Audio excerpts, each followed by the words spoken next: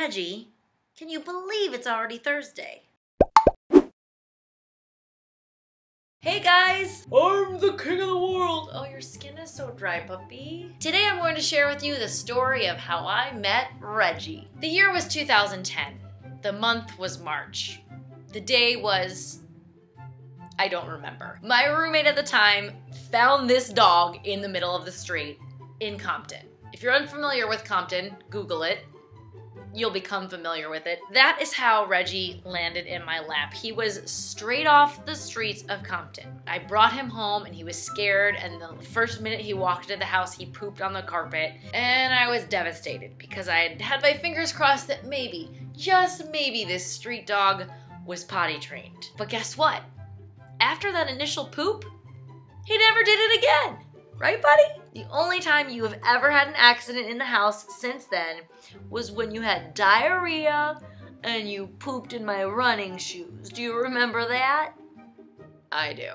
I look back at that day when my roommate found him and I had to make a decision of whether I wanted him or not, and I am so glad I just jumped in and said, yes, I'll take it. Well, I'll figure it out. Let's keep this dog. Okay, I'm gonna do it. He has brought so much joy and happiness to my life. And yes, stinky poops too. Everyone should rescue a dog. It's the greatest feeling in the world, right, boo? Old gray beard, gray face McGee. And now I will share with you some photos of Reggie from the last 4 years of our relationship.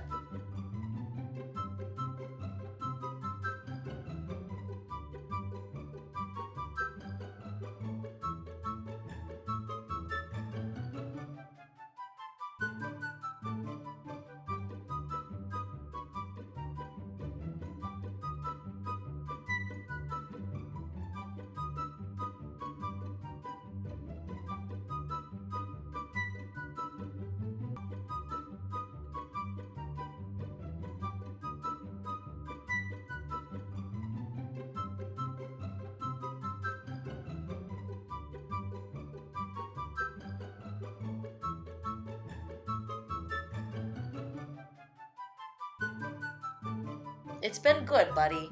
And we're gonna have plenty more where that came from, right? See you guys tomorrow. Goodbye. Goodbye.